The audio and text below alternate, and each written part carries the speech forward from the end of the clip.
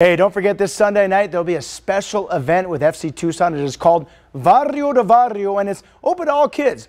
Barrio de Barrio begins at 6 p.m. and the Kino Sports Complex will host free soccer clinics through FC Tucson and include wellness checks from Arizona Complete Health. And before Barrio de Barrio, the FC Tucson men will play on Saturday night. This Saturday, FC Tucson, as mentioned, will be taking on the Ventura County Fusion. And having lost against Ventura County in May, FC Tucson definitely has revenge on its mind. Plenty of tickets are still available. Meanwhile, the FC Tucson women's team will be taking on the El Paso Turf, just a 4-hour drive east of us on Interstate 10. And real quickly, mark your calendars for July 4th.